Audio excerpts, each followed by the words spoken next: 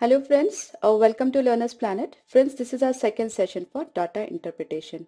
In this session, we will be discussing a problem, a set of problem in fact, uh, based on pie chart, right? But before we proceed further, I would just suggest you do revise the basic sessions of percentage, ratio and proportion, averages, and you should be aware of digital root concept also that I have already discussed in my calculation sessions. So unless until you are clear with all of these topics, it will be really difficult for you to understand the time saving techniques in data interpretation, right? Friends, I just have a quick revision of percentage to fraction and fraction to percentage conversion. So you can just refresh it, right? So let's take it. First of all, we will discuss when the numerator is 1, what is with the various denominators. First of all, let's take 1, that is 100%, 1 by 2, 50%, 1 by 3, 33.33%, 1 by 4, 25%, 1 by 5, 20%, 1 by 6, 16.67%, 1 by 7, 14 point, around 14% you can say, 1 by 8, half of 1 by 4 is 1 by 8, that is half of 25, that is 12.5%.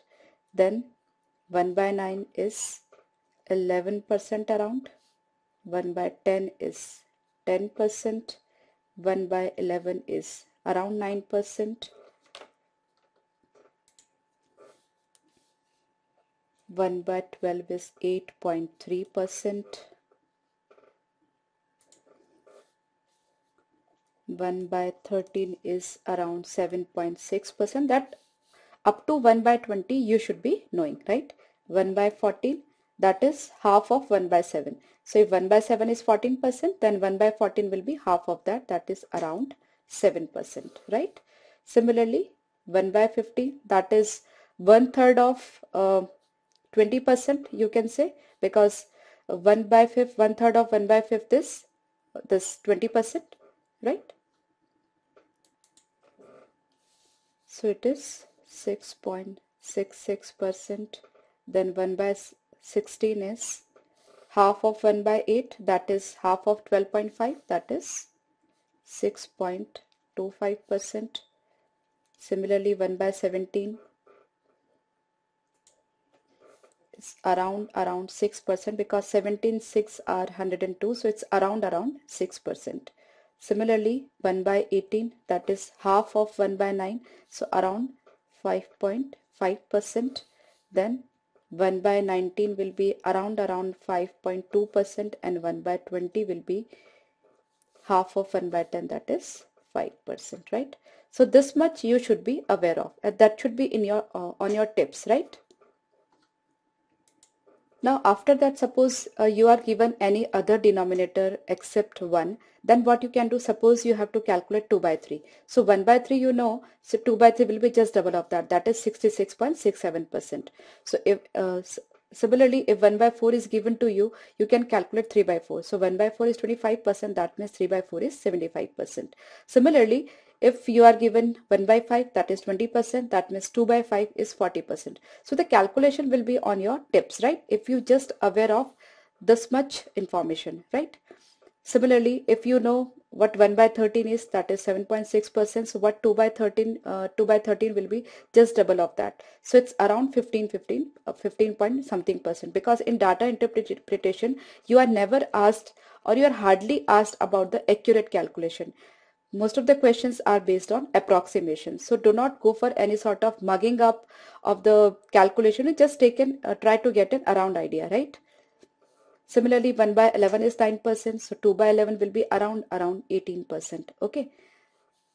Apart from that, 1 by 17 is 6%. So 2 by 17 will be 12%. 3 by 17 will be around 18%, right? So you should be having an around idea, right? So for that, you should be knowing at least from 1 by 1 to 1 by 20, right? After that, the multipliers can be calculated in moments. Okay. And apart from that, you should be knowing vice versa also. That is 100% is 1, 50% is half, 33.33% is 1 by 3, 25% is 1 by 4, because that will also be required, right? So if you know all these things, the data interpretation will be really an easy task for you to achieve, right? Now further, next thing is comparison of fractions, that is comparison of proper fractions, right? So I have already discussed this technique, but just a quick recap let's have over here. Suppose we have a fraction 3 by 4 and I have a fraction maybe 15 by 17. Now if I have to make the comparison which one is bigger, you just go for a cross multiplication, right? This into this you should write over here, that is 51, and this into this you should write over here, that is 4 into 15, 60, right? So 60 is bigger definitely, so 15 by 17 will be greater than 3 by 4, right? So this is what the cross multiplication method. Apart from that, we had discussed one more technique, that suppose I have three fractions, say 41 by 51, 31 by 41, and maybe 17 by 22, right? Suppose we have this sort of three fractions. Now if you are not able to quickly cross multiply the things, or if the data are a bit bigger, though you can get an approximate idea of the calculation, but then also just listen to me carefully. See, here the difference between denominator and numerator is 10. Here the difference is 10, right? So if the difference between numerator and denominator is same, that means the fraction which is having higher numerator will be higher. So from these two, this will be higher, right? 41 by 51 will be greater than 31 by 41, right? Now the third case, here we see the difference between these two is 5. Here the difference between these two is 10. Now what? You can make this difference as 10 by multiplying the numerator and denominator by 2, right? Since we are multiplying and dividing the fraction with the same number, so finally there is no change in the value. But the comparison will be, to make comparison will be easier task, right? So it is 34 by 44. Now the difference between numerator and denominator in all the three cases is same. Now we can easily make the comparison which one is the greatest and which one is the least, right? So this is the greatest, then this, right? So you can easily arrange them in ascending or descending order, right? Apart from this, we have discussed digital root concept also. An application of the digital root concept we will be discussing while solving the problems, but you should be aware of that, and unit digit calculation.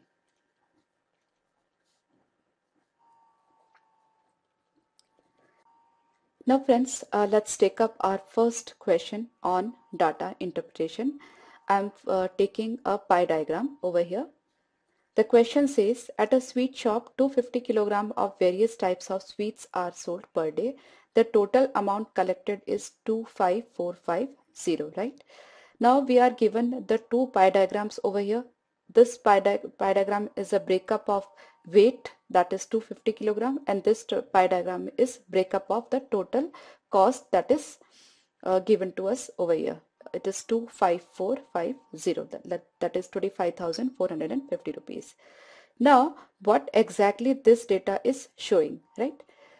See, out of total weight 250 kilogram, 2% was milk cake, 24% was pinni, 8% was burfi, laddu was 20%, kalakand was 10%, and rasgulla was 36%, right? That is the total of all this is 250 kilogram, right? That is what this pie diagram is actually conveying, right? Now here the total cost is 25450, that is 25,450 rupees. Now burfi makes up 12% of that, kalakand 17%, milk cake 2%, penny 28%, rasgulla 25%, and laddu 16%, right? So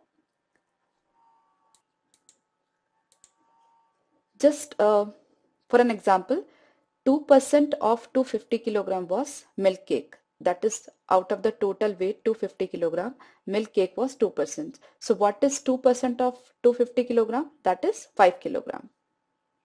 And what is the cost of burfi per kilogram? That is not per kilogram, but in the total cost, what is the contribution of burfi? That is, suppose I have taken milk cake over here, so further I will take milk cake over here. It's 2%.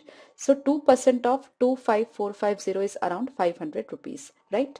So 2 kilogram, I'm sorry, this 5 kilogram milk cake, the weight is 5 kilogram, and the selling price, that cost price of that 5 kilogram is around 500 rupees. Okay, so this is how the calculation is done. Now let's take questions one by one.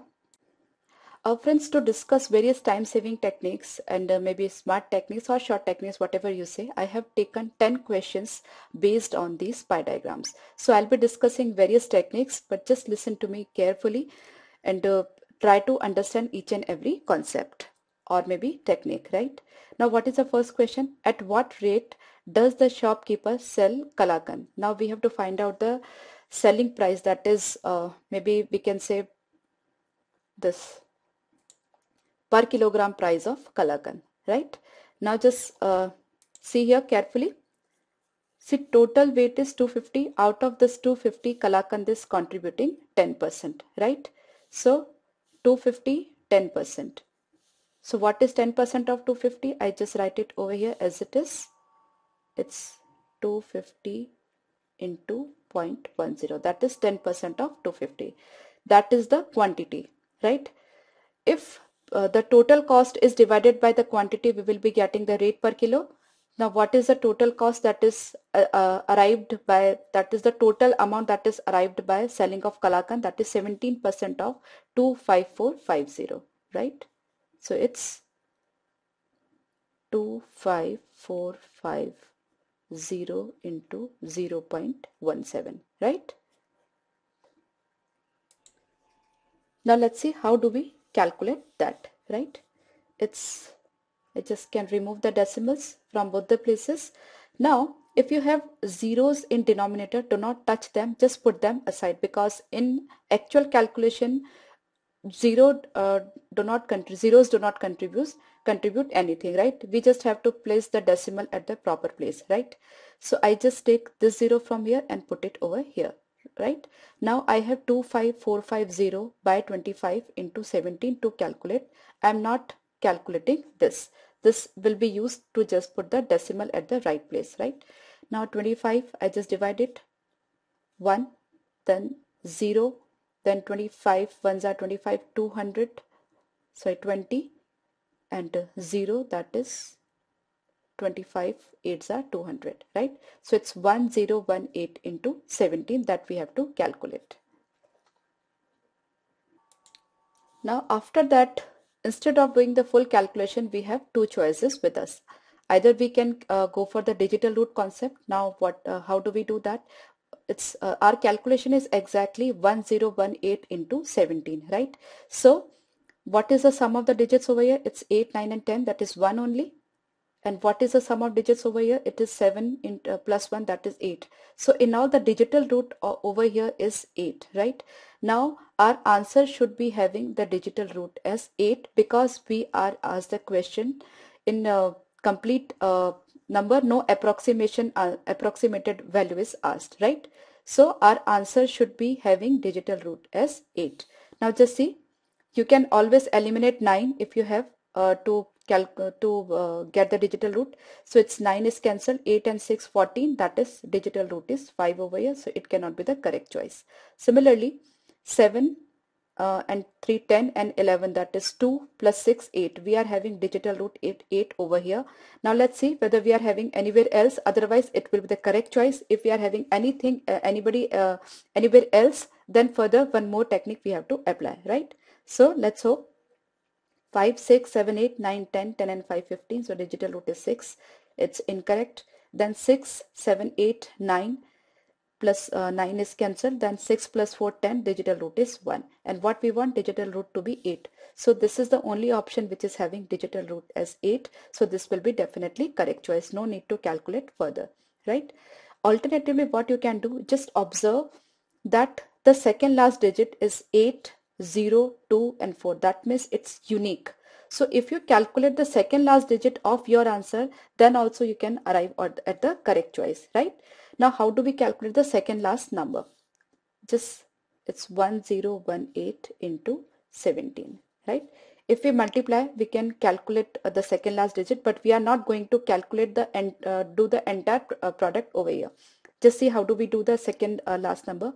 It's 8 sevens are 56, 6, 5 we have to carry. Then you just cross multiply these two, right? 7 into 1, 7 plus 1 into 8, 8. So 7 plus 8, 15 and 5, 20, right? So I'll put 0 and 2 will be carried forward. So what is the second last digit? That is 0. So we have this option only with which is having second last digit as 0, because unit digit can also be done, but here the three options are having the same unit digit. We cannot come to a correct choice if we just calculate the unit digit, right? So that's why I calculated the second last digit. So we did two methods, or we discussed two methods to solve to do this calculation, right? One is the digital root concept and other is the we calculated the second last digit, right? So that is actually observation of yours that will make the problem easier and the solution will be easier for you, right?